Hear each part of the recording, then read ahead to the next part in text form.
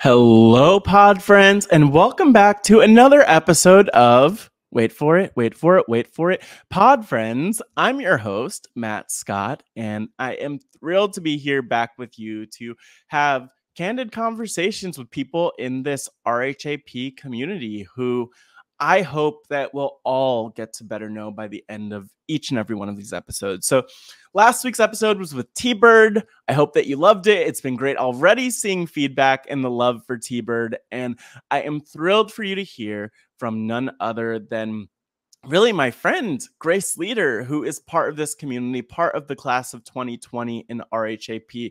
And more than anything else, has probably covered like more podcasts and topics than a lot of people in RHAP. And this was one of the things that I really appreciated going into this conversation with Grace, is that even last week when I previewed the episode, like there was so much I left out that she's talked about and focused on. She's the host of the Off Speed podcast, which is more focused on sports here on RHAP. She is the co-host of the Hold Up podcast with Hudson, is the host creator really of the Pride Has Spoken, which Evie Jagoda and I are part of.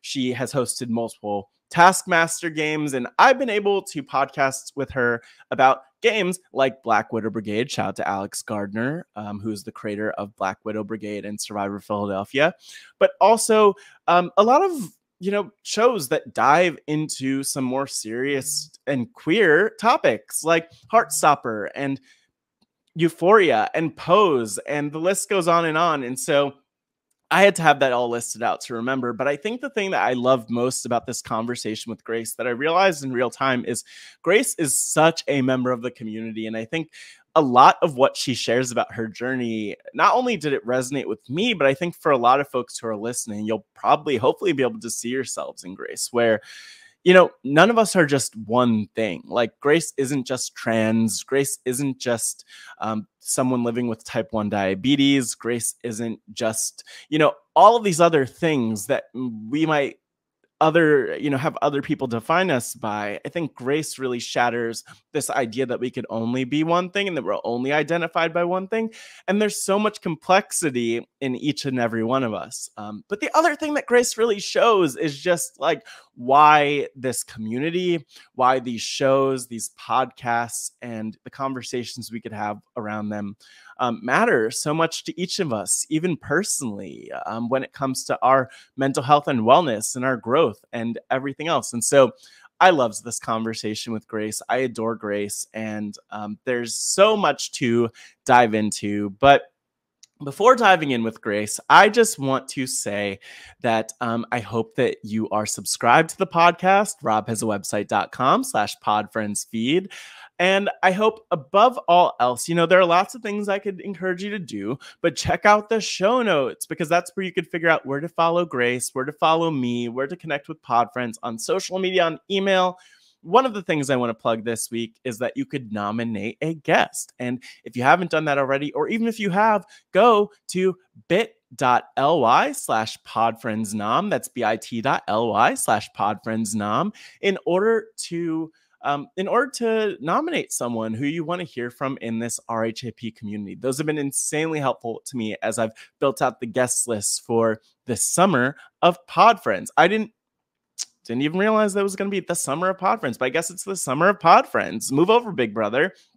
And just on top of all that, just want to encourage you to leave some reviews, and especially to tweet me at MattScottGW, tweet me at HeyPodFriends, tweet the link to this episode out. Sharing is caring. Let the people know what you're thinking and how this story resonates with you, how Grace's story resonates with you. So thank you so much, everyone. But without further ado, I want to dive into the conversation with Grace. So making their way to the podcast, hailing from Toronto, Ontario, Canada. You know them from the Offspeed podcast, the Hold Up podcast, the Pride Has Spoken, and podcasts about Black Widow Brigade, Heartstopper, Euphoria, Pose, pro wrestling, and so much more. Please give a warm welcome to the gifted, gleeful, grounded, glistening, glorious, graceful, gracious Grace Leeder. And for a second, I thought, you know what? Maybe my first interview question is, Grace, how are we starting this podcast? But I mean, it could be.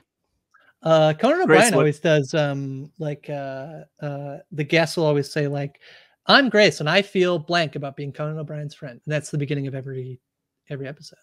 Do you want to do that? No, we can't steal Conan O'Brien's bit.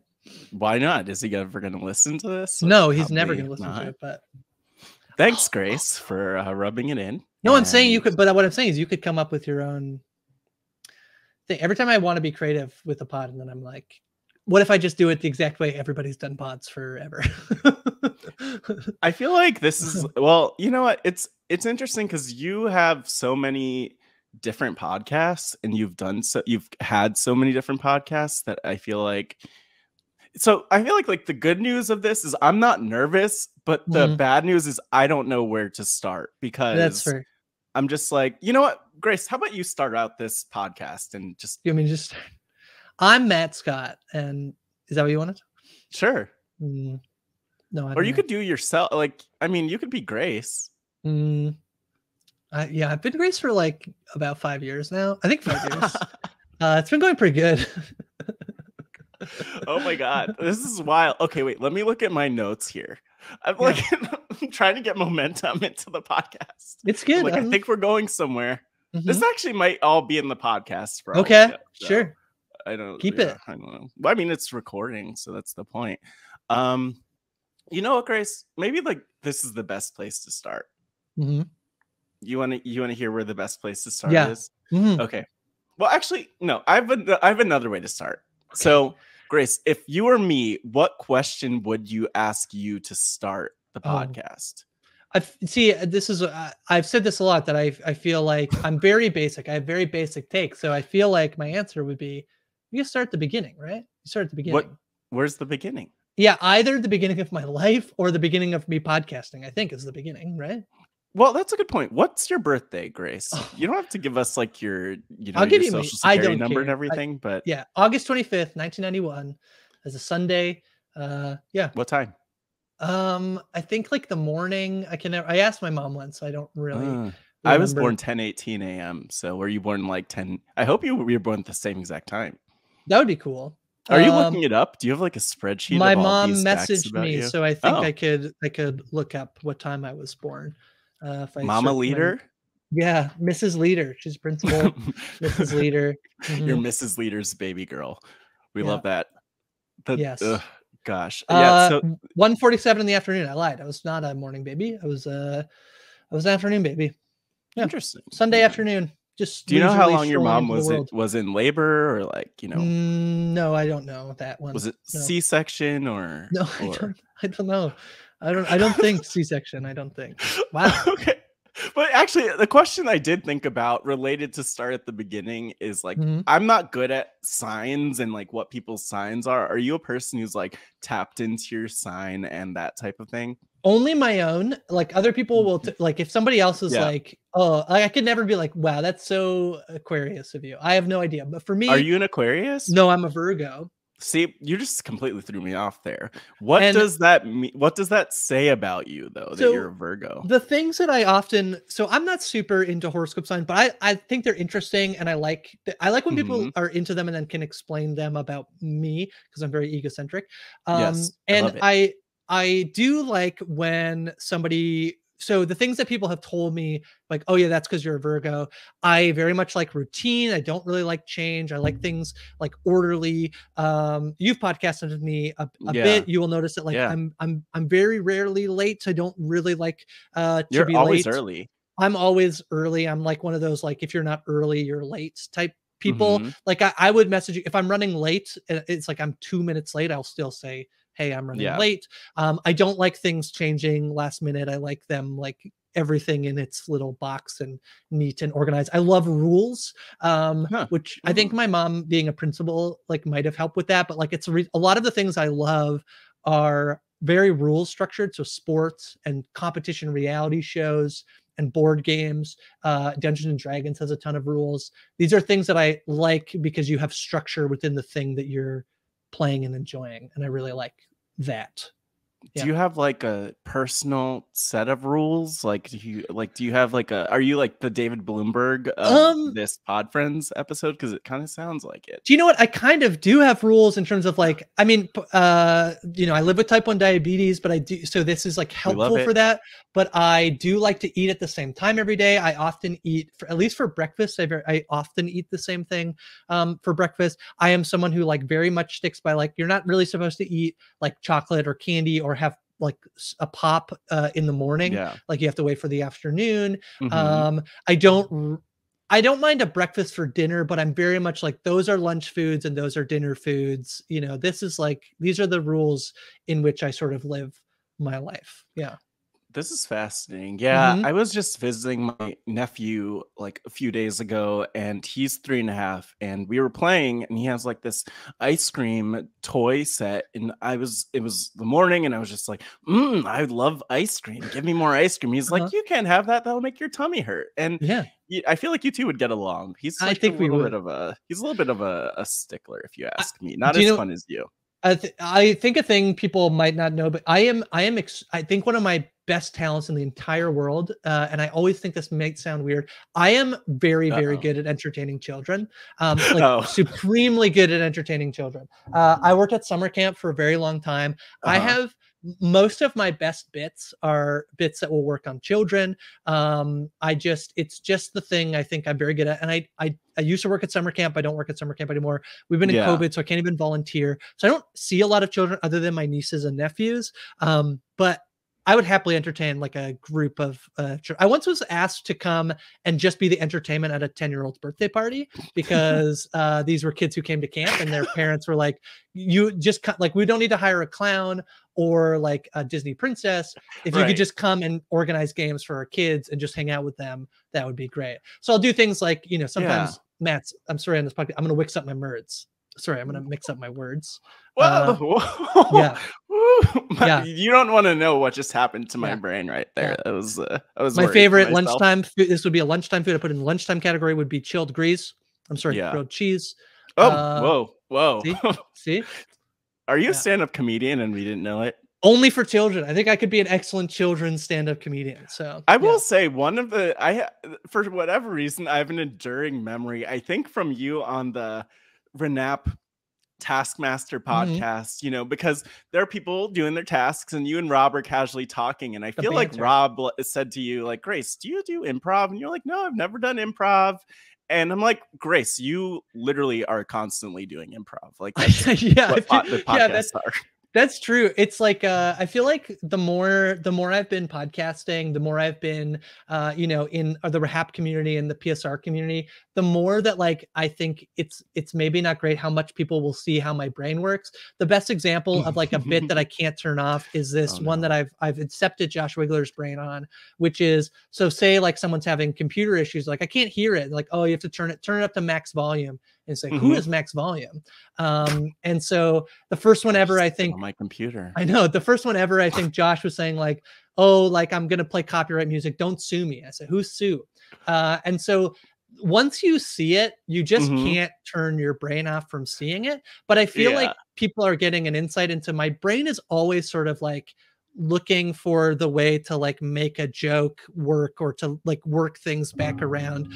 If I'm not like kind of maybe being serious, and even then I feel like I'm almost halfway into like improv joke mode all the time. So I think it's a very good observation that like I'm kind of constantly doing improv. I think. Well, thank you. That's actually lived rent free in my head for months and months and months and months. So I'm glad that I could let it out. But you know what? Okay, we're gonna come back to the summer camp thing. We're gonna come back to the games. We're gonna come back to just all of that in a second. But I do want to point out to you. So I had a form asking people, like, who do you want to see on Pod Friends? And you were actually one of the most requested people on this. And I have some of the comments because one person said, Grace is so quick, witty, and funny. And wait, hold on. Let me read this again in the way that, like, to emphasize, because they were all caps. Yeah, Grace is so quick, witty, and funny. And she's Canadian. That's true. Mm-hmm. That is true. Someone else said, I love her brain. She's so quick, so witty. These are different people who submitted this, by the way. So quick, so witty. I'm incredibly curious about her engagement involvement with post-show recaps and RHAP. Also, now curious about the sports podcasting that you do. And then someone else mentioned wanting to know. So you have a lot of fans out there. I very much appreciate it. I was a very, very shy child. And I think that where my brain, like the reason my brain works in this way is I'm constantly watching. My coworkers would tell me that they would sort of delight in the idea that I would normally come into work and I would say, they would go, so who did you see on the subway today? And then I would explain like, oh, I saw this like incredible person on the subway today that was just like, did something kind of weird or had something weird. What's an example of that? Well, so my favorite one that I would normally tell is one day there's a daycare on the way on the streetcar to work, and all of these kids got on the streetcar like lined up like a single file, and as they were all in the aisle and on the streetcar ready to go, the like driver like jammed on the started the thing, and they all fell over like dominoes, and they were all okay. They were all fine. Oh, well, I assume that's why I laughed. Yes, they're all great. And it's just like, I just like watching people. And I was a very quiet child. I'm one of 4 children. I have 3 brothers. And I was very, very quiet as a kid. It really wasn't until I went to summer camp that I became much more like out of my shell. And so I feel like I watched people a lot. I like watched and observed. I watch a lot of media and I love being up to date with culture. So I feel like I'm sort of was like taking everything in. And then now that like, I feel so like honored that anybody would want to like listen to me and like hang out with me and choose to like click on a podcast that I'm on for like an hour and a half and listen to me. But I feel like I'm getting to like use all of my watching ability and then like get to actually regurgitate stuff out that I think, I've always thought I do think I'm very funny. I think that a lot of the people I grew up with, I gravitated towards people who have very similar senses of humor. My brother Drew, my best friend, we have very similar senses of humor, and it's like my mom hates us being together in the same room because we're just doing that thing where we're like watching and waiting for you to say something like kind of wrong, and for us to like jump on it and make a joke out of that thing. I don't know, and I think also like my childhood was like, I'm very privileged. There's a lot of ways in which I had a lot of privilege. We were like very much like a middle to upper class family, but we also had a fair amount of turmoil. I have a brother who has addiction issues. I have a brother who has went to prison. And so I feel like my therapist has helped me realize that I don't always need to be funny, but humor was certainly a thing that like, I just felt like instead of being sad, why don't we try to be funny? And sometimes that was like suppressing sadness, which is like is a problem. I think I've now figured out like there are times where I can be sad and it's okay to be sad or serious or angry or whatever, but I still devote, I think, much of my time and life wanting things to be fun and funny because that's what I want to do with my life, I think. Yeah. It's so fascinating because you just said a lot. There was a lot things in what you just said. And I was like, you know what? Throw out the notes. Throw out the notes. Wait, hold on. I have more utensils to throw. I don't know why you started a podcast with you were going to interview a bunch of people who love talking. And so like, I feel like trying to like have interview questions and notes for these podcasts might be a little bit futile for you, man. Well, but you're doing a great job so far. I never, thank you. I appreciate that. I never really stick to the questions, or I like use them as a way of saying, here's what we're generally going to talk about. And then I just go off of there. I'm like, okay, at least at least you're a little bit prepared. But like there's so much there, and I think, well, like let's start at the beginning, as you would probably tell me to do in terms of the organization, the linearness of it. Like, what were you kind of like growing up, or what was that like? Where did you grow up? I know you grew up not in like Toronto, but like in a small town. And I grew up about 2 hours, so it was an hour and a half north of Toronto in a place called the City of Kawartha Lakes, specifically in a village called Woodville, which is very, very tiny. How many people? Probably like, I always remember the sign saying 600 people. I think they're probably closer to like 800, maybe 1,000 now, but very, very tiny. This is the type of place where like everybody knows everybody. I was a very quiet kid. My mom was a principal, and for a little bit was like the sort of not a principal, worked at the school I grew up at. I was, that rule follower thing. That's very much me. Annoyingly so, because my mom worked at the school, I'd often get good grades, and then people would say it's only because my mom worked at the school. So I was kind of relieved when she actually, like, I think I was in like grade 5 or 6, and she actually became a vice principal, moved to a different school. Yeah, but like super, super quiet. There's a story my mom will tell where going from grade 3 to grade 4 in the Canadian public school system, at least in Ontario, you have to do a speech, a public speaking. It's to help kids. The number one fear of a lot of people is public speaking. So you pick a topic, you do a speech, and at the end of grade 3, knowing that in grade 4 I'd have to do a speech, I told my mom, I think I'm okay. I'll just stay in grade 3 forever. I don't need to graduate. I don't need to do a speech. So I was deathly afraid of doing a speech. But also speeches were like, you like spoke about a topic, and you had to keep it within a time frame, whatever. Actually ended up being really good at speeches and did them. I think I won every year except for my last year in elementary school. So I feel like podcasting in some ways like makes sense, knowing that like I did like standing up in front of people and talking. But I grew up in this, big household. There's 4 kids. I was the only one to not really play sports. But when you are in one of 4 boys in a family in rural Ontario, you spend a lot of time at a hockey rink, whether you play hockey or not. So a lot of my time was spent in hockey rinks growing up. So yeah. That's like very fascinating. Look, this is kind of like a thing that's going to be really interesting about this conversation, because like you don't make it easy to interview you, in the sense that there are like so many different directions. And I just stopped earlier today, and I was like, okay, well, we could talk about sports, the sports, whatever those are. There's pro wrestling, which we podcasted about together.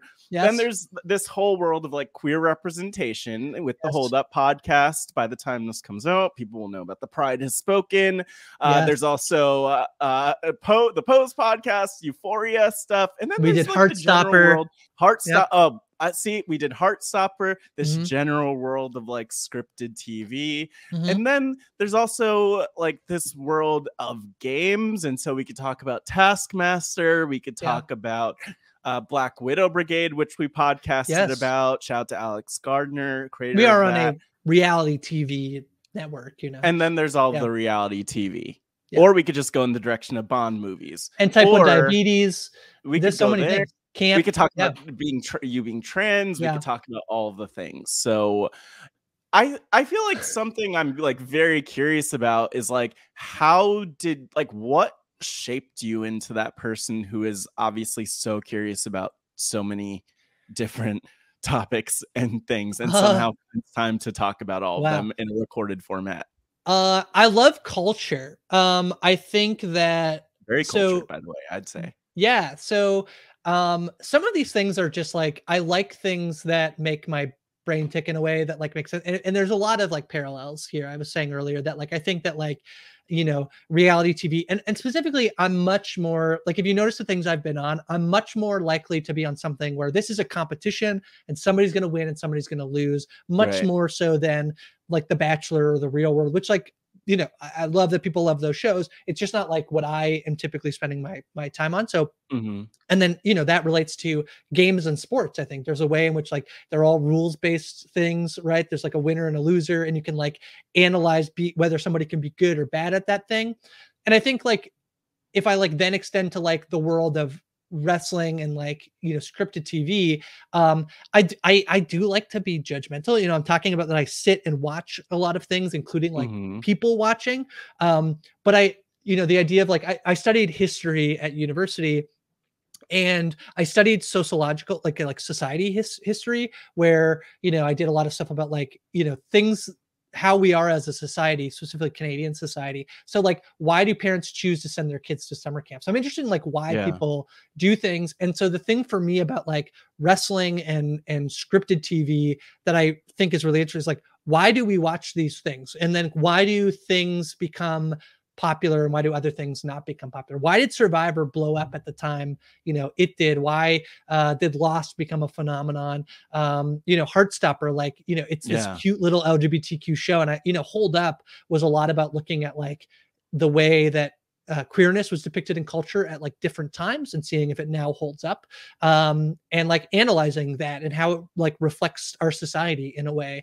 I think wrestling does that a lot, and it's, you know, it's also this athletic sport that I was just drawn to it so much as a kid, this like showmanship of it. But you know, and they're pretty clear stories as well, like good guy versus bad guy typically.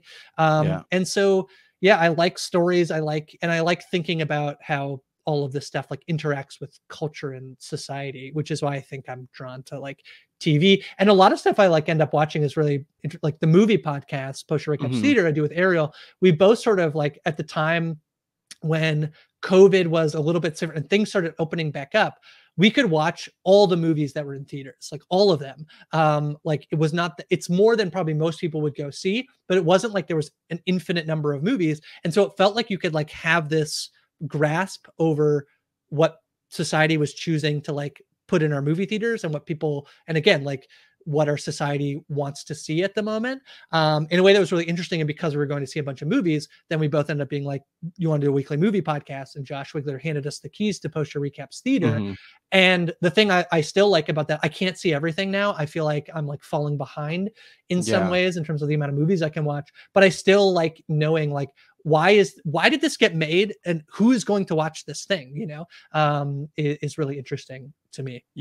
Yeah, it's really interesting because I feel like in listening to you, you are like such, you know, maybe more than potentially anyone I've interviewed so far. You are like such an encapsulation of like this RHAP PSR world in terms of like when I think about all of the people I've met who are patrons or who are community members, like we're all we're all really into the shows we're into and the things that we watch, and but also I think we have an appreciation for these things that that other people don't have. Like Survivor, for instance, like I've had conversations with people, even friends who are like, oh, I don't like Survivor. That's just a bunch of people lying to each other. And it's like, well, no, actually, it's a little bit more complicated than that. There are a lot of social dynamics. And so, like you mentioned, like the sociological aspects of things. And then pro wrestling is another one, obviously, where notoriously people will kind of demean or degrade or look down on it, like, and you know, pro wrestling has its reputation. I'm sure even people hearing it now who are not wrestling fans will have certain connotations with that. But then, you know, wrestling has this unique culture though, where it's like, this idea that it's real, which is the thing that I think is always funny. And people are like, my brother used to tell me this all the time. One of my older brothers, he'd be like, you know, it's fake, right? Like all the time. I know you have told me it is fake. So I know it's fake and I'm still choosing to watch it. But it has this very interesting, it has its own culture around pro wrestling where there is this idea that like the lines between whether it's real or fake are constantly blurred in a way that is so interesting and so fascinating. Like I often, like that's the thing, you know, you do have a podcast about it where you're like, you're talking about more, you know, if it was just like, was that a good match artistically, was that a good match? Like that's one thing, but there's also all of these like lines that are blurred and people are like, some of the wrestlers are playing, you know, it's their actual real name. Like I could be a wrestler that's Grace Leeder, but then I'm like playing this character, and how much of it is me, you know. It's like, it's such an interesting thing that, again, I think like I'm a super overthinker as well, Matt. If you haven't realized. Well, it's like I know this about you. Yes, I overthink everything. You and I, we're planning a podcast series, and like, you know, my brain will sometimes be like 5 steps ahead from where like I'm even talking at the moment, because I'm overthinking through every scenario and result. And I think that like for me, that's where podcasts come into play, is like, oh, I can like watch Survivor and then think about it for, you know, 7 more hours, because I listen to Rob talk about Survivor for 7 more hours, even though there's like 45 minutes of content on the show. So it's fascinating though, because as an overthinker, you're also someone, like I feel like some overthinkers are not able to engage with a lot of content or a lot of different topics and things. And you know, like I go back to your you just kind of setting up growing up, and you mentioned like having a brother facing addiction issues and like prison and these things, and like even just starting there, and then there's also like all the conversations that we've even had on podcasts, on the Pose podcast, on Heartstopper, probably on another billion podcasts I'm forgetting about, where it's like about a lot of these heavy topics when it comes to queerness. So you've mentioned like this fun, light aspect of things, but like, how do you, I don't know, I'm almost like curious what your brain is like when it comes to those like heavier things, or how you navigate or negotiate those things, because it's a lot. Like, I would imagine that you've overthought those things as much as you overthink like everything else, you know? Yeah. Well, I mean, type 1 diabetes is another example. Like, I feel like there's so much, right? I've said this a lot on like the post recap stuff I've been covering, because a lot of the stuff it's been super, super dark in content. Like Heartstopper is like the antithesis to most stuff I've been covering on post recaps, in the sense of like, you know, it's dealing with, you know, Euphoria that Aman and I covered was like dealing with addiction issues and trans issues and sexual assault and all of these like things that are like really like dark topics. One of my favorite shows of all time is literally called Dark. It's a German Netflix show. It's incredible. It's a sci-fi time traveling thriller that also is pretty like dark thematically, like episode 1, and no spoil, like this is like the catalyst for the shows. It starts with like the suicide of a father, death by suicide. Like, I think that for as much as I love being funny, and the way that like stuff that's like much darker in tone can make me think, like you know, the way my brain is working a million miles a second in terms of like figuring out the joke to make, I think happens like in spite of me really loving like to dive into something that's like pretty tough to deal with. And again, it's like I'm so like drawn to media and culture, in that like it helps me, you know, make sense of some of the stuff that like in the feelings that like I went through. It's like, you know, I was like, so a few things. So like, yeah, my brother, there were some years where he like tormented our family in terms of like his addiction issues. And then it's another brother who actually like ended up going to jail when he was 18. And then I got diagnosed with type 1 diabetes when I was 15, and really struggled with like the loneliness and being alone with that thing, and being depressed. And then also like, you know, thinking I'm a gay man. No, I'm actually like a trans woman, you know, and like the things I had to like navigate through that. I look to media for like like feeling like those are normal feelings to have had during all of those things. Like Euphoria tackled, I think, you know, the addiction stuff and the trans stuff, like some of the best stuff I've ever seen on TV. And so like to get to see it and sit and be like, yeah, like I'm, it sounds silly to feel like I'm relating to other people like through media, but I'm like relating to the world and connecting to the world through all this media I'm watching. And then also to get to do it by like talking through it with other people on podcasts and listening to a bunch of podcasts. Like that's sort of how I navigate through the world mostly. Yeah. But that's like, again, back to the thing I was saying about you, and maybe this conversation being like the most RHAP PSR community type of conversation that you know, that I've had on Pod Friends. It's that like, literally, I'm sure that like everyone listening's like, yes, this is what I'm getting out of these things. This is what like I'm connecting, and not only seeing so much in the shows that we love and, you know, are obsessed about, and you know, obviously that we cover and talk about, but also they're able to then process so much through our eyes, mouths, what's the voices, and our commentary on all of it, which I think is kind of cool. And you know, I mean, that kind of makes it brings me to a question about just sort of like there's so much there, and I don't want to I'm actually going to pause for a split second, because this is going to be a great place for me to add an ad break after what I just said. But there's like there are a million. Okay, we're back from the break. But literally, Grace, there are a million directions to kind of go in with this conversation from here. But something that I want to kind of hop back to is, you know, you kind of have brushed over some of the some of the more challenging things. And again, I think a lot of people could relate. Like, that's one of the things I love about Pod Friends, where people, you know, I'll hear from people after the fact, like, oh, this person mentioned like mental health or this kind of struggle or that kind of struggle, and I relate to that. But, you know, on a lighter note, I actually wanted to talk about something that I think a lot of people in this community might know you for, which are games. And early in this conversation, you talked about summer camp and what you've done there and the games. But I want to ask, like, what kind of games like would you bring in? Well, I say bring into, but like, what kind of games would you introduce to the community there? Like in summer camp? Yeah.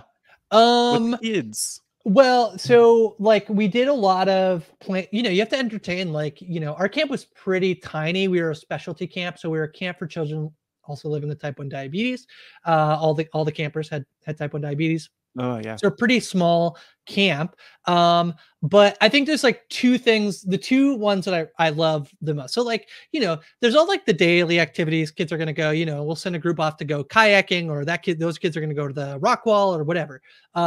But there's two times that I really love in the day. So one is like, there's so much downtime, especially at diabetes camp, because the kids all need to like carb count so that they know how much insulin they're going to take for their meal. And they actually, like, one thing that, like, you know, as someone living with diabetes, especially like running summer camp, I was a camp director. So I was a camper and then a counselor and then the counseling director. And then I became the camp director. So that's my like trajectory. And I ran summer camp, but I also ran family camps. So the whole family would come for the weekend. Maybe the kid was too young to camp or didn't know if they wanted to go. And I would run teen weekend programs and day camps. So I did a lot of camp stuff. There's so much downtime at like summer camp, where, especially at diabetes camp, because kids have to, like, you check your blood sugar and then you go to the board and you're like, what are we going to eat? What am I going to have for lunch? You have to decide before you eat, because the doctor needs to tell you, or your pump needs to tell you how much insulin you're going to have. So you have to decide, I'm in the mood for 3 pancakes today because it's breakfast, and I'll have 2 sausages and I'll have a glass of milk. And you have to count how many carbs that is. And so you have to do that with each one of your individual campers. And so there's a ton of downtime at camp. And what, you know, we had to like enforce with our staff is like, you have to be good at filling in downtime. The times where your kids are going to like act up are going to be when there's downtime. That's when bullying happens. That's when homesickness happens.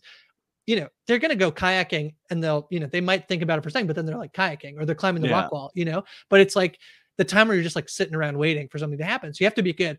And so when I was talking earlier about like all the things, you know, the bits that I have in my, but like we used to have this thing, you have to have your back pocket games. You have to have like these little things you can constantly be doing if you notice that your kids are like bored, that you have to do. So like my favorite game was like this game called Ninja, which people might know, where like everybody gets like a turn and you can only move like one movement and you have to try to like tag somebody else's hand. And anyway, it's really fun. Or there's like Gaga Ball, where it's like you're in a pit and Gaga Ball.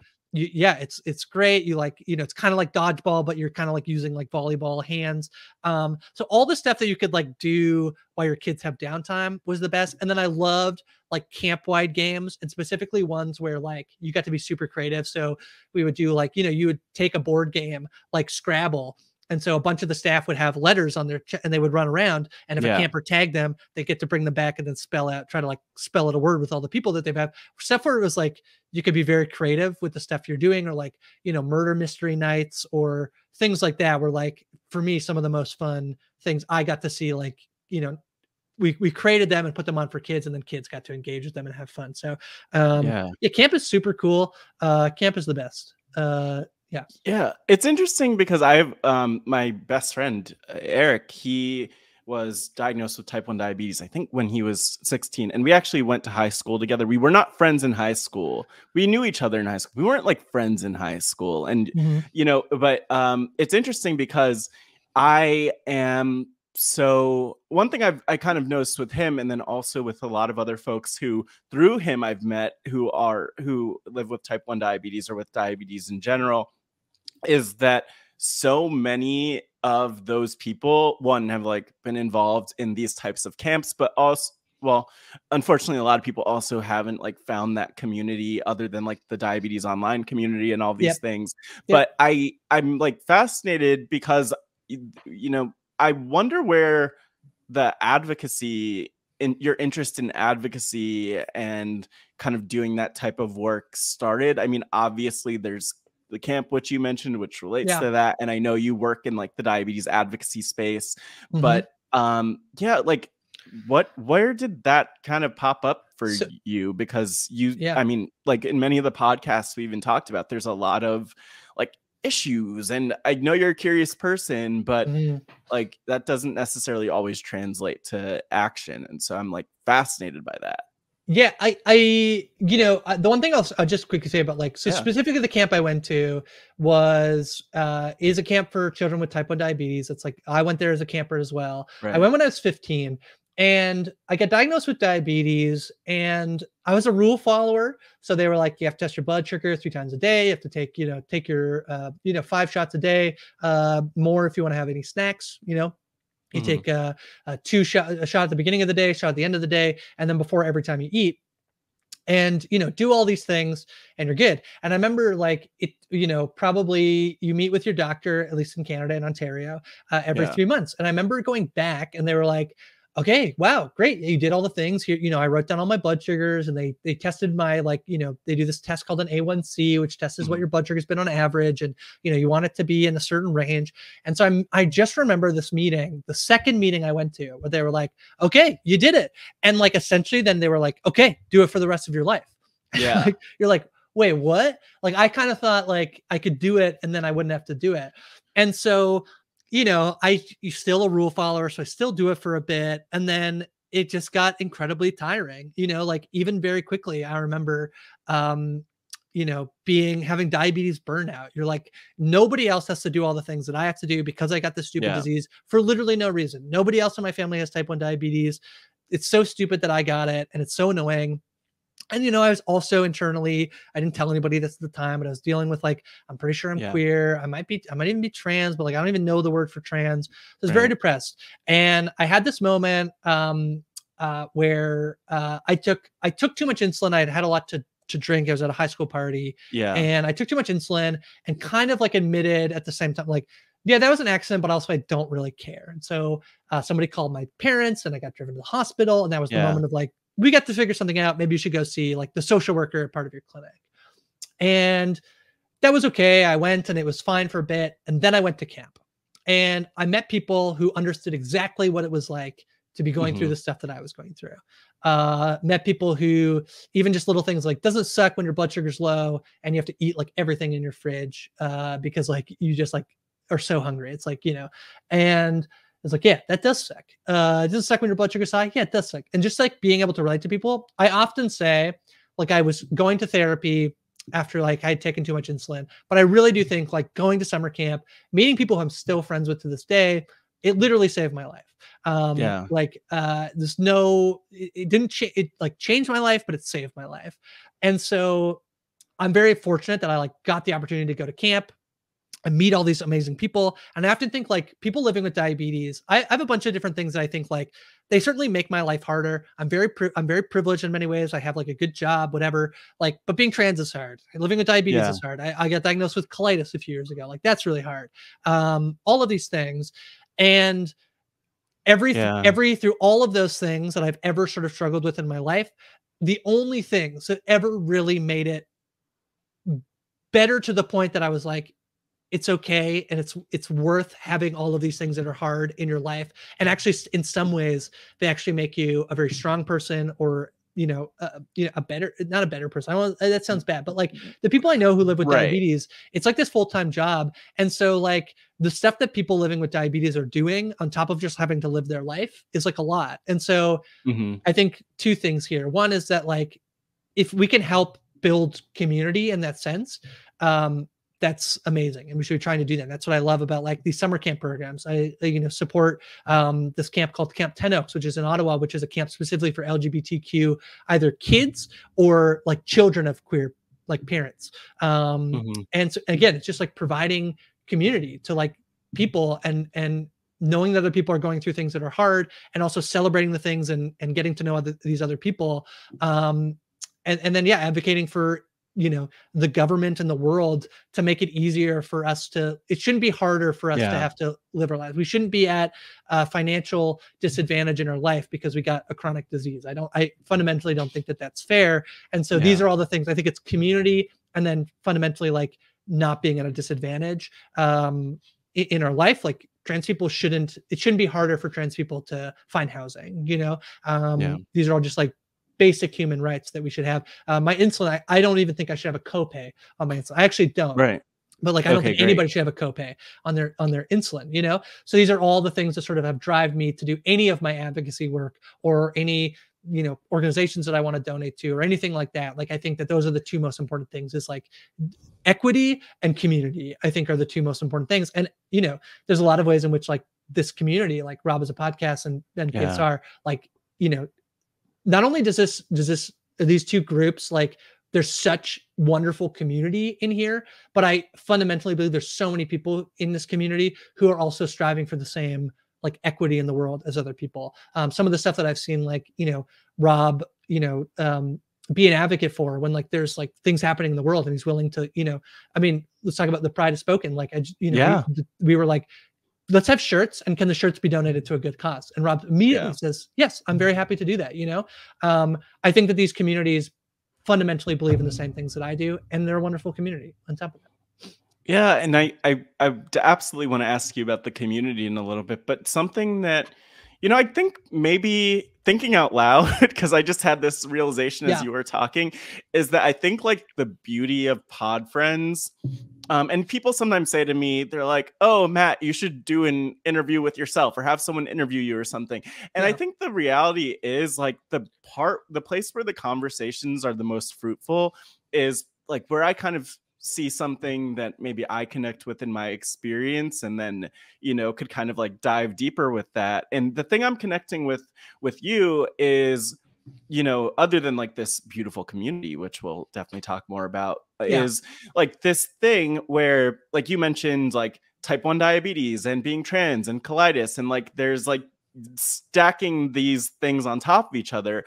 And then I think of, like, being a Black person, but then also a queer person. And then also, like, I grew up with, like, horrible asthma, but also still have, like, a horrible really deathly, like, nut allergy and that type of thing, which I also navigate.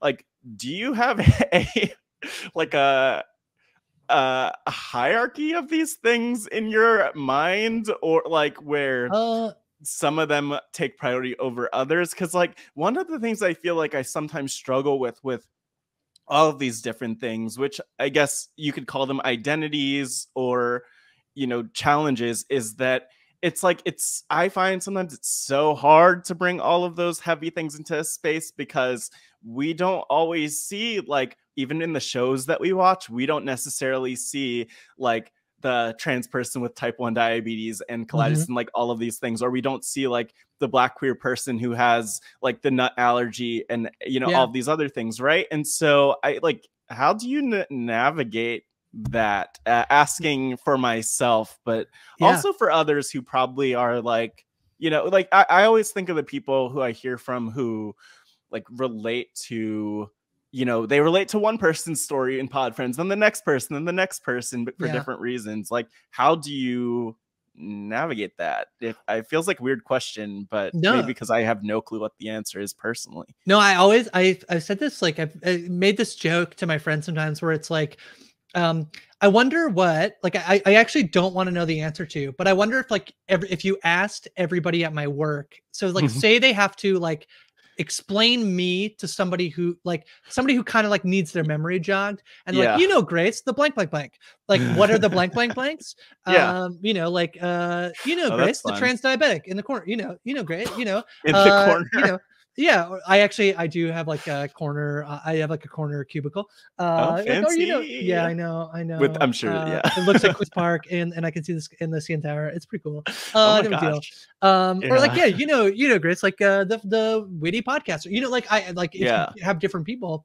Yeah. And it's funny because I think that, like, as you were saying, and I think that, like, if my identities make up a pie chart, I think that they fluctuate depending on where I am. I mean, I was at, Mm-hmm. you know, I was at a healthcare conference a few weeks ago where, as part of my job, I'm like a representative of Diabetes Canada. And I feel like my type 1 diabetes, like when I'm there, is a much bigger chunk of my identity than it is when I am like with my friend. Actually, that's the trick. A lot of my friends, like I know from camp, and have type 1 diabetes. So like actually it Yeah. plays a big chunk. Or like, you know, when I'm on the Heartstopper pod, Yeah.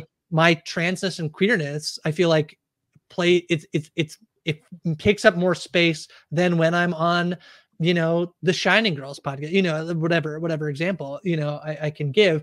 And so I feel like I don't have like a hierarchy Yeah. of, I think, my identities. I think that they are all important to me, and they hold more weight at different times depending on where I am. I mean, you know, that's such like an experience of like queer people. I think of like Yeah.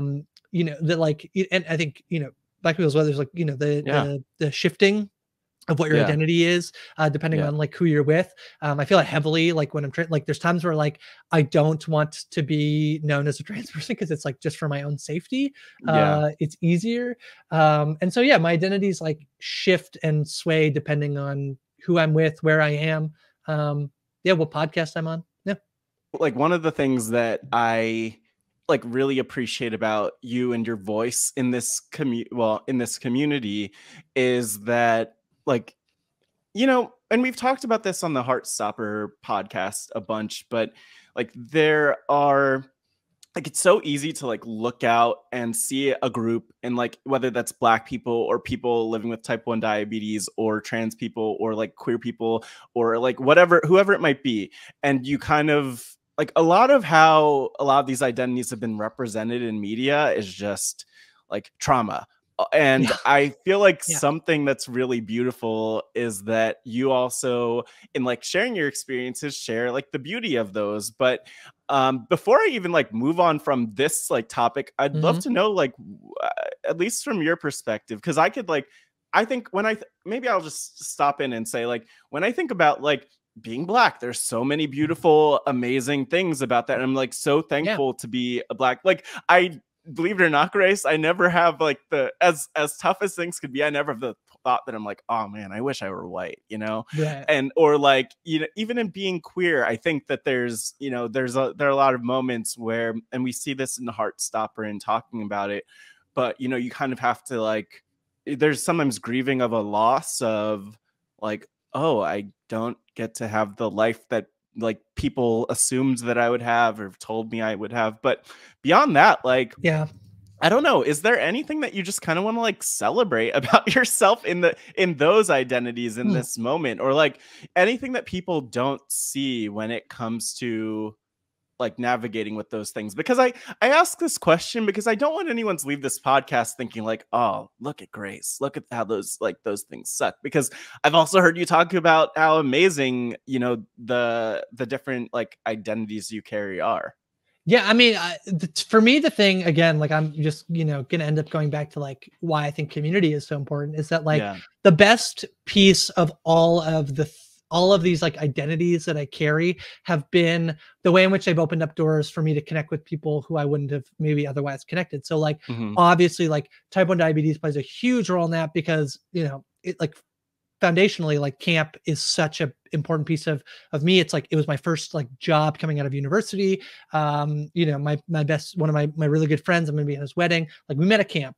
And so yeah, again, like I talk about, like these people living with type 1 diabetes are like, you know, these incredible people. I think that like, it's not like that they're suffering through their life. Right. It's that like they just kind of have to do extra stuff that other people don't have to do. And in many ways, it's like, you know, the way I could like look at somebody and you know, be like, we do like look at their plate of pasta and they can like do the math on how many carbs that means to like how much to know how much insulin they have to take. It's a thing that Yeah. like people with diabetes do all the time. So I just think like some of the people I've met through diabetes organizations have been some of the most incredible people I've ever met in my life. And then, you know, I think about like all the people I've got to connect with through like queer spaces and trans spaces. Like, yeah, trans people and queer people are like incredible and amazing and are like breaking the mold of like, you know, heteronormativity. And like, you know, there's obviously a lot of stuff happening in the world right now that like people are trying to like protect that like cis heteronormativity. But like queer people are so awesome.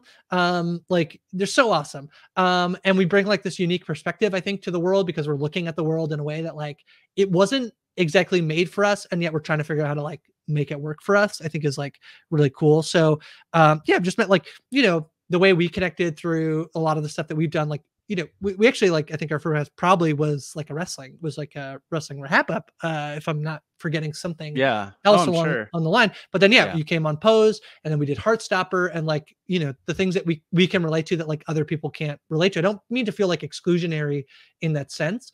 You know, don't make me go on a rant about how the A is not for ally, Matt.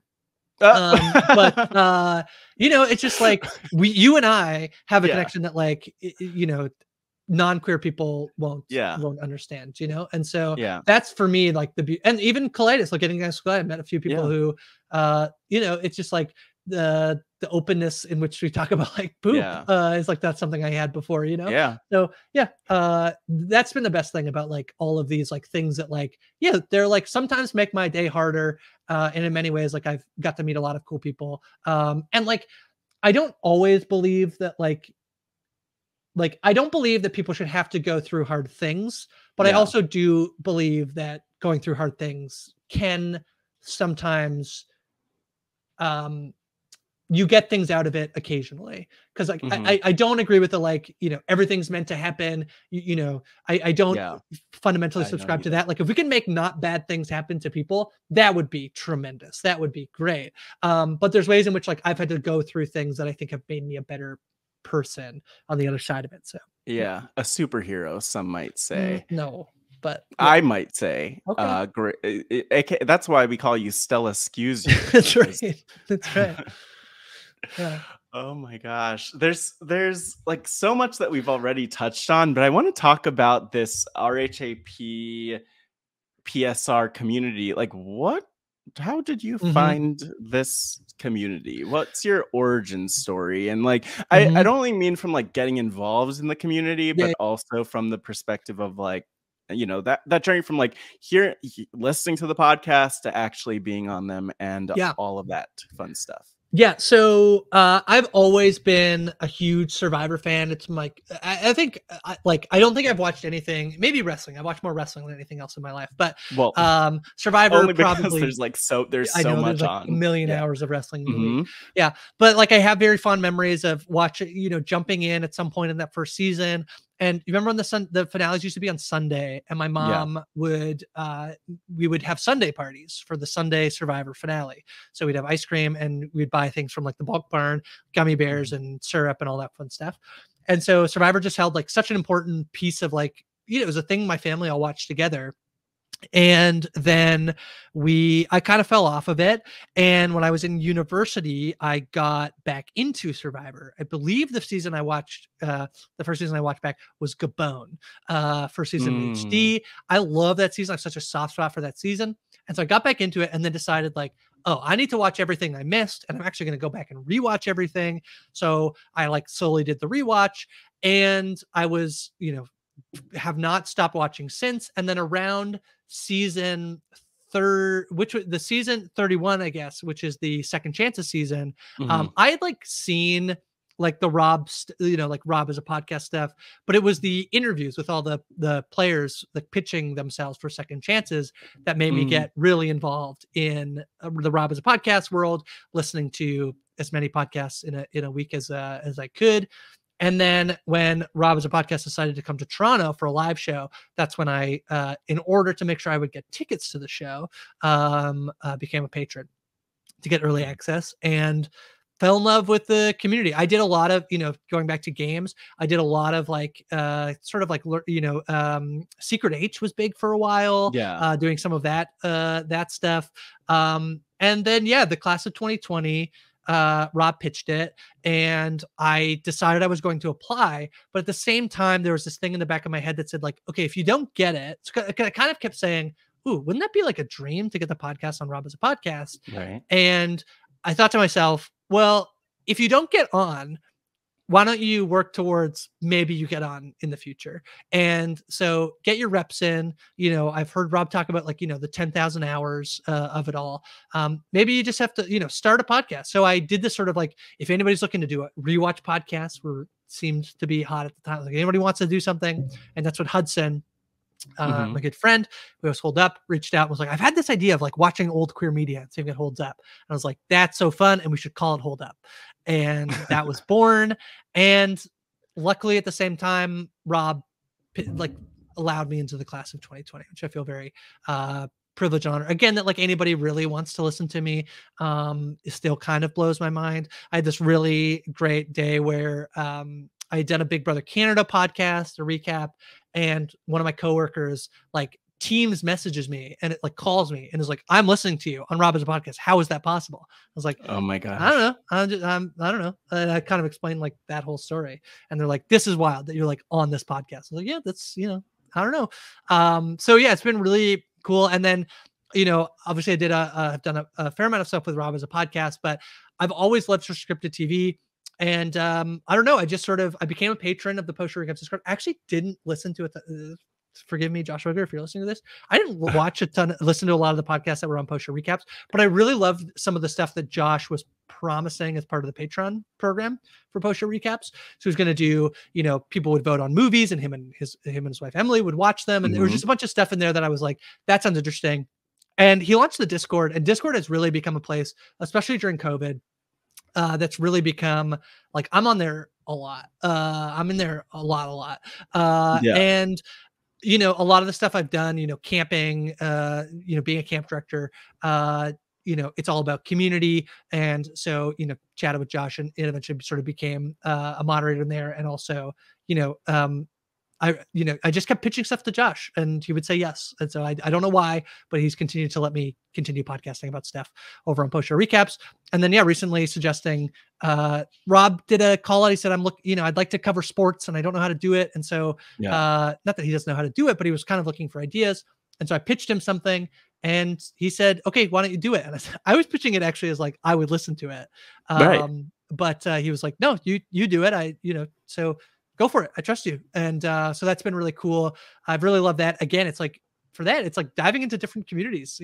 We did an episode on hurling, this like Irish sport. We're just like talking about what that community is like, Australian rules football. That's been like the fun of that stuff of like, it's sports and community. So yeah. Yeah, it's interesting because you started to talk. You mentioned Josh Wigler and Rob, obviously, but like, does anyone stand out in your mind as you think about like people you kind of met as you started that journey, or people you've met along that journey that kind of have been pivotal to your, kind of the place that you are now, where you're everywhere. You're literally like this, like the week that this comes out, there are probably, I would guess, like 5 different podcasts that people could hear you on. Just like download that content and listen to. Who knows? But does anyone kind of jump out to you as like people who've helped form the journey? I mean, both Rob and Josh, it's hard not to, shout them out as sort of like the two like patriarchs of these 2 networks. What would you say your relationship is with each of them? I'm curious about that, but also I feel like I wonder if I think something that fascinates me is that I don't know. Like, I always just wonder what people think like goes on behind the scenes, or like if we all have like potlucks together, which like obviously we don't, because like we don't live in the same place, but also pandemic world.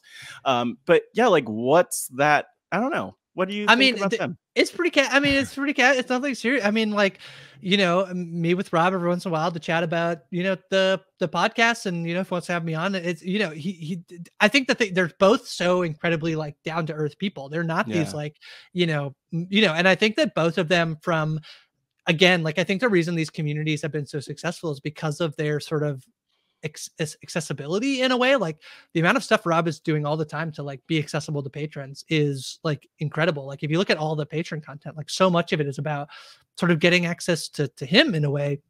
And he's incredibly down to earth. He's incredibly nice. And, I think that, and Josh, I really have become, I think, a lot of the stuff I do is on post show recaps, and I like really can't like, say enough about how much like Josh, I think he just sort of believed in me in a way that like, I don't know why. I don't know why.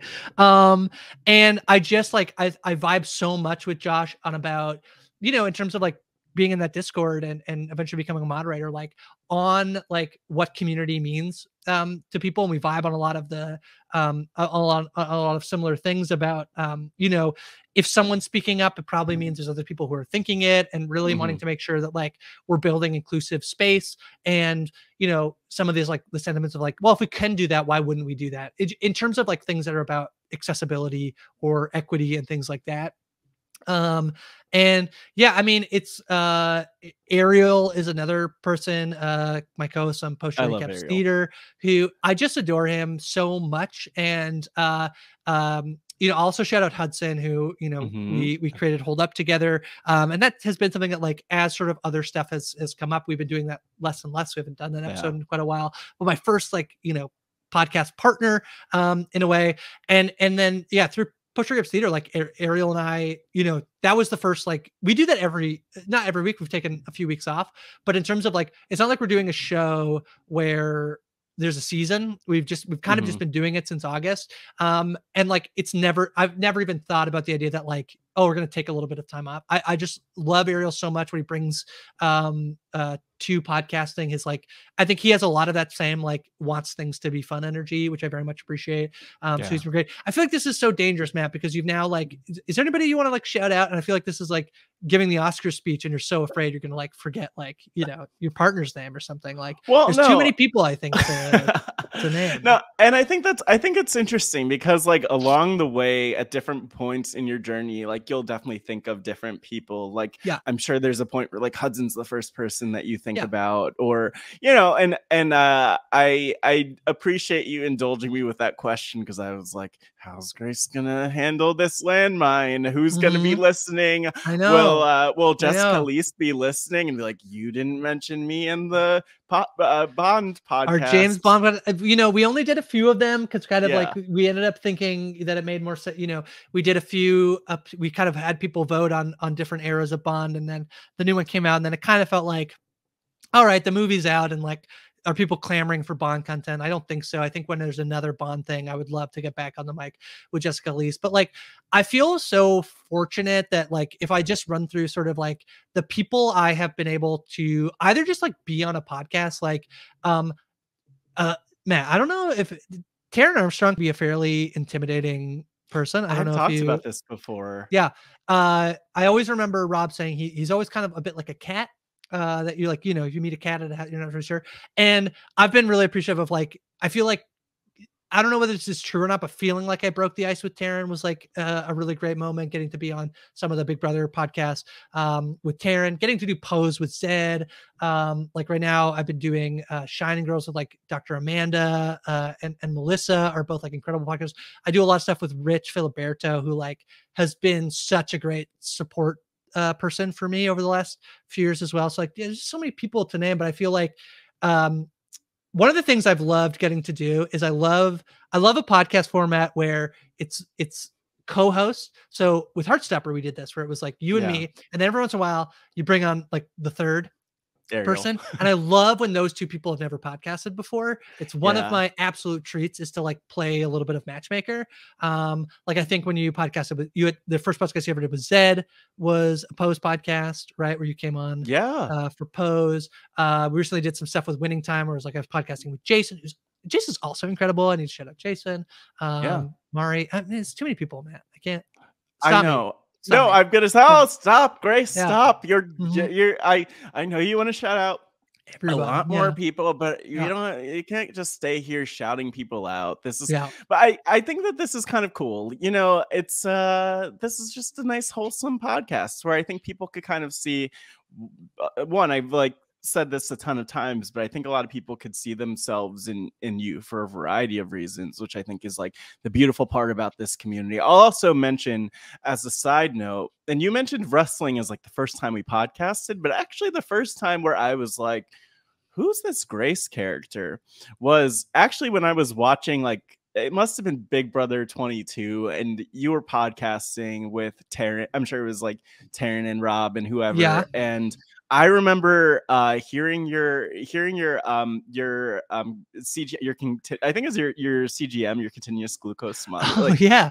making like noise things, whatever. I totally probably butchered that. But I was No, like, it's oh, Grace has diabetes, and some of my best friends have diabetes, and like I yeah. can connect in that way. And so I think feel like it's a very funny Easter egg. I think I've explained it probably on like a pod or two, but like if you don't know me, like but I feel like if you've heard me on a podcast, you have definitely heard my like insulin pump make noise, which is basically yes. my insulin pump is telling me something about my diabetes. Like it's either Mhm. telling me like, oh, your blood sugar's a little bit high, I'm going to give you some insulin. Oh, your blood sugar's Yeah. dropping a little bit, like whatever. It's like telling me something.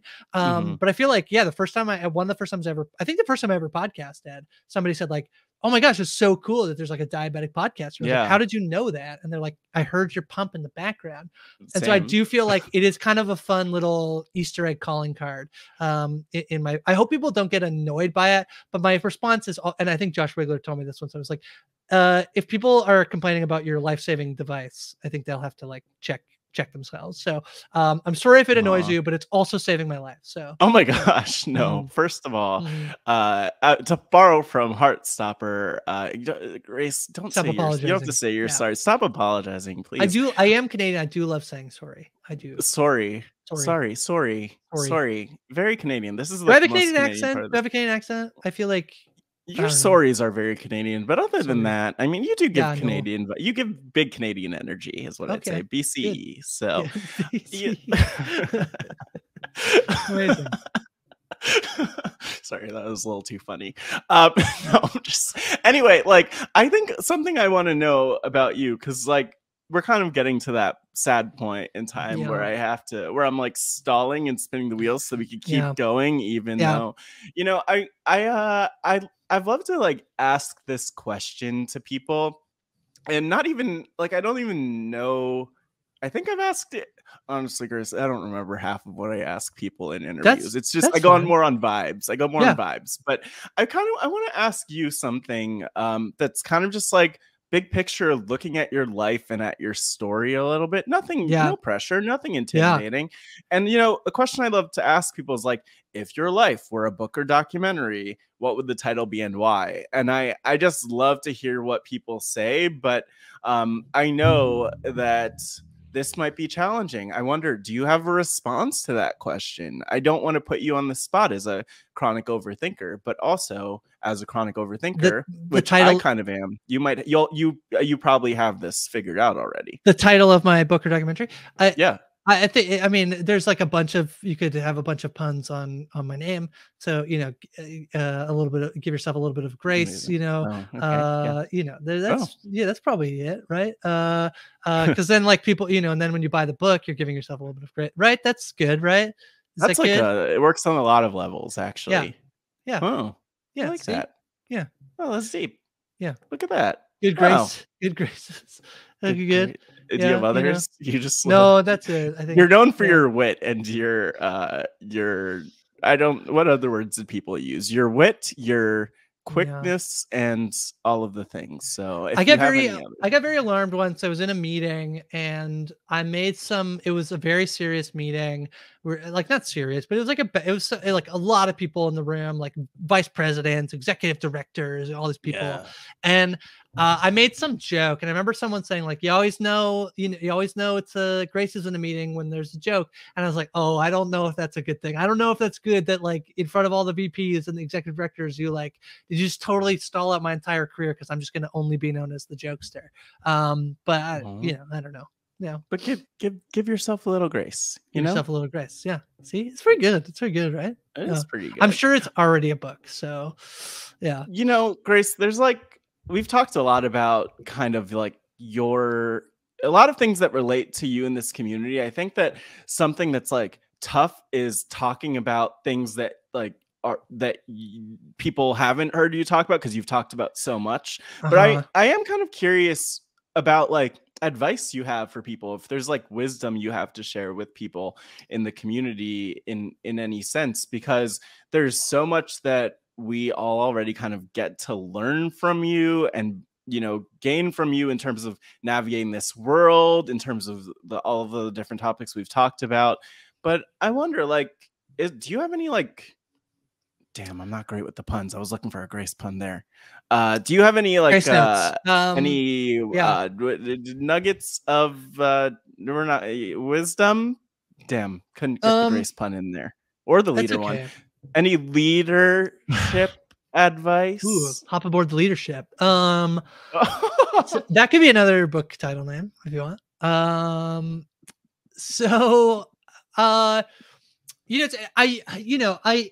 used to be like, preparing. I used to give this. I feel like I used to give this advice a lot, which is like, it can't hurt to say, it can't hurt to ask, which is a thing I've done.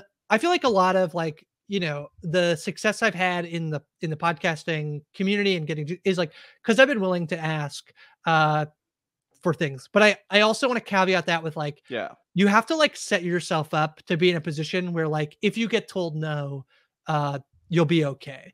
And whether that's just like being in the right headspace to know like, okay, I'm going to ask this thing and I'll be okay if I get told no, or having a friend you can go vent to if somebody, tells you no, or says maybe not all of that thing, but some of that thing, because I feel like a lot of the success I've had in a lot of places is by kind of like going for it, just doing it. I can be, because I'm an overthinker, there's a lot of ways in which I can also be very impulsive because I do the thing before my brain can tell me why that's a bad idea. Like it's like a survival mechanism that I did. I've done a lot in my life. And so, in many ways in my life, I've been very lucky and that has like worked out. And in other ways it like didn't work out. And the times where it didn't work out and then it sucked was when I like didn't put all the things in place before I like took the step. Like, I think it's very important in life to like take the leap. I'm a big believer. It's a huge camp philosophy of like, you have to step outside your comfort zone. Like you don't need to be like miles away from your comfort zone, but it is good to like step outside your comfort zone. But like, you don't like, when I tell kids like, okay, you can climb that rock wall. I know you're afraid of heights, but like, you can do this.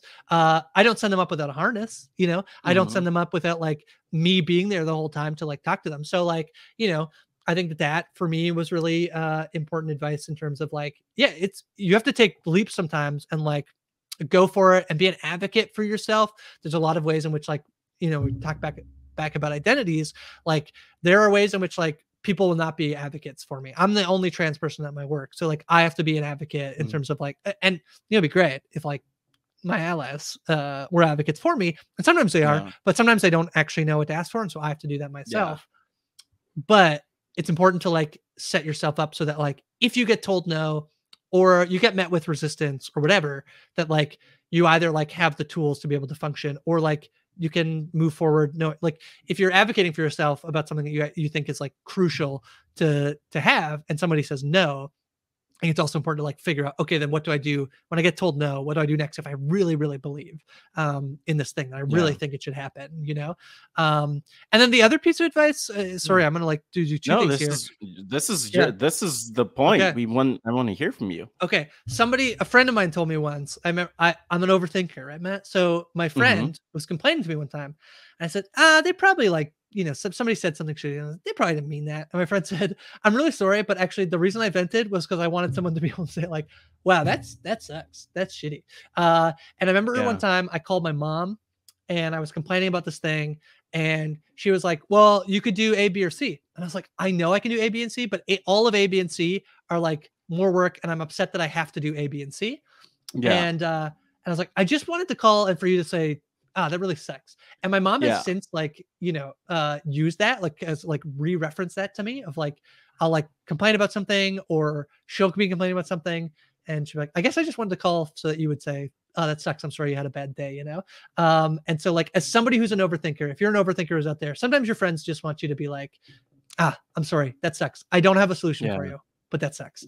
Or maybe they do want a solution and then you can help them figure it out. But, sometimes somebody just wants somebody to vent, Yeah, and I think that's like that's actually a really interesting point, even thinking about, a lot of what we've talked about, because as advocates, like that's definitely one thing that I would say links us, in this world other than RHAP and other things that we've talked about. Just, sometimes there's this tendency to want to like fix things or offer help or like raise your hand and say like, okay, like here's what my solution would be. And it's funny, I've had that same exact thing with my mom, and I had to have a conversation with her once where I was venting to her about, I don't even remember what it was, but I remember exactly where we were. We were like in the car, and I turned to her. And, I've always known my mom as someone who is like the fixer. My dad was always, and my dad passed away like 5 years ago, but my dad was always like the one who would be more of like the, oh, that's rough, but you could do it kind of type of thing. My mom very much like goes to the practical advice. And I remember once turning being like, sometimes I like you as my mom. I want you to be there as a parent or as my mom, and like maybe less as like someone I could look to for business advice or work advice or life advice in that way. And so I think that's really deep. I think that's really deep and powerful. Do you know what the thing I was complaining about? I'm a millennial and I don't own a printer, and I had a prescription. I don't either. It was a new prescription, and I went to the pharmacy. I'm like, I just have this email of my prescription, and they're like, no, you have to print it out. And I was like, I don't have anywhere to print it out. It's like whatever. And so I went home and I like called my mom. She's like, well, you could go to Staples. And I was like, no, I know I could go to Staples, but it's annoying that I have to go to Staples when I just like want to get this like medication that I need for my colitis. I just want it. Can't, whatever. And it's like, I was just like, I don't have a printer. And I was like, well, you should have a printer, or you could go to Staples or whatever. And I was just like, I know. It's I just like, no, you shouldn't. Yeah, I just wanted you to say, that's really annoying that you have to do like the extra steps, I'm fired up about this now, and I'm not going to go into it, but I've had like similar issues related to my mom. And thankfully, by the point I complained to her about my printer, my millennial not having a printer issue, she didn't offer advice. She kind of just understood how ridiculous it was that you have to print things in 2022. But something that I want to kind of, as we get closer to the end, the point where we have to say goodbye, I just want to ask you, Grace, you've given us your wisdom. You've you had a great leader pun that I'm not even remembering. But I want to ask, like, just where things, I know that you're on your journey, you're going ahead on it, and I just want to ask, like, are there any goals or things you kind of want to put out into the universe on like where you're headed or where you want to be? No time limit on that one, but I'm curious because like the people want to know, and they want to also support you in that.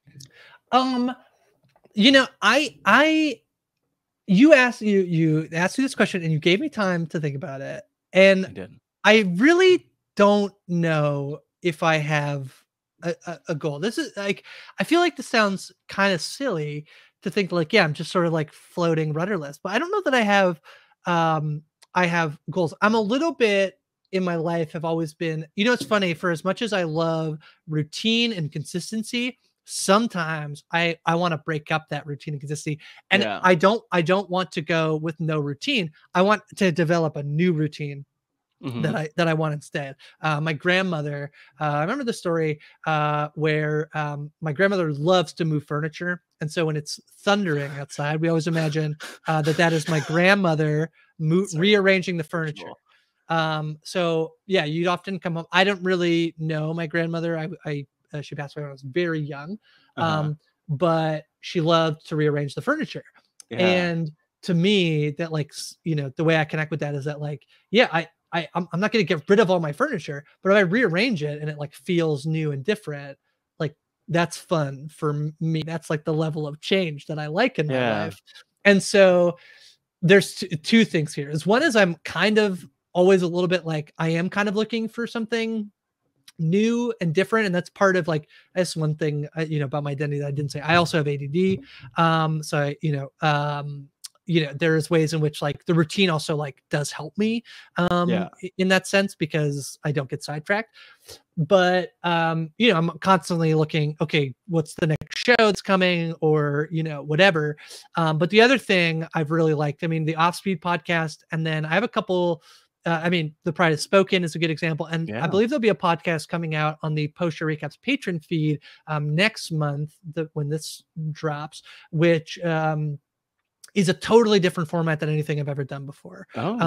Where we are not going to watch a show and recap it. We are going to explore topics. So, you know, and when I know that thing I was saying earlier about like how TV and media can reflect culture, it's like a huge thing that I'm like super interested in. So like, do people want anti-heroes at the moment? I think no, because like we've had years and years recently in North America of pretty terrible people getting away with stuff. And I think that people are kind of like, I don't want Walter White. I don't want Don Draper. I want Ted Lasso. I want the nice guy. I want the guy who does good things and tries really hard and kind of struggles with that. I don't want like meth selling Walter White, you know? And so we're exploring this podcast that's like about ideas and topics. So like, what makes a good book adaptation? What's the best summer movie? This kind of stuff that like, I'm excited to, in our little world, sort of break up the format of some of this stuff, but not with everything. I love, you know, what we did with Heartstopper and what we're doing. With a bunch of other podcasts, but getting to sort of play around with the format of podcasts and dig a little bit, you know, into some of these conversation pieces that I think are really interesting. I would love to, you know, maybe follow in a little bit of Karen's footsteps. I don't think I have the capacity in the moment with a full-time job to do Twitch, but like YouTube videos are an area that I would like to explore. I'm a big games person, and I thought that there were some people who were doing some really cool stuff at the beginning of COVID that was really interesting and compelling stuff in terms of like reality TV players playing games and things that I would, you know, I'd be interested in, like game night, like a YouTube channel game night. So like there's some stuff I've explored. And you know, earlier I mentioned, I feel like one of my skill sets is being good with kids, entertaining children. I would like to, when the world opens up a little bit, it feels safer to start doing some more volunteering in that space, and especially about queer and trans youth, because that's like, I spent a lot of my life, my career was supporting children with type 1 diabetes, which I think is hugely important. But, you know, if I can sort of provide some of that same stuff I got to provide for kids with type 1 to queer and trans kids, I think that would be really cool. So, I mean, like, I don't have these like huge, like, you know, things that I can like quantify that I'll like, you know, if I do this thing in 5 years, I'll do it. But I have some like things that I'd like to do. Yeah. I like that idea of moving the furniture around as like this broader metaphor for life, and, you know, just shaking things up and doing things differently. And like, there's a lot that stays the same / a lot that won't change. Like, you get the example of having type 1 diabetes and then being like, okay, I've been doing everything I'm supposed to do. And it's like, okay, you have to keep doing that. Right. But, you know, in that spirit, kind of as we wrap up, I kind of want to give it to you, Grace. You're a consummate professional and a profound podcaster.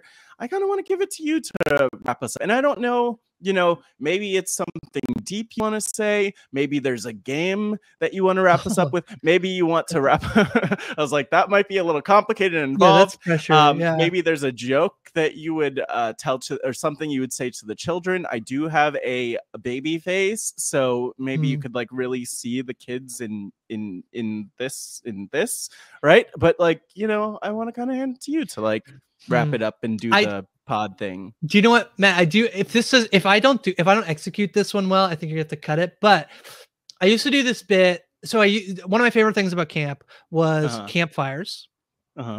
And campfires were kind of, you know, we would sing silly repeat after me songs and play stupid games. And I love campfire. If like, you know, again, that thing of like getting to entertain people and like being in front of people. I remember this one time, me and my friend Tom, who like, I don't know if Tom's ever going to listen to this, but Tom is one of my favorite people in the entire world. Met him at summer camp. He's from Liverpool.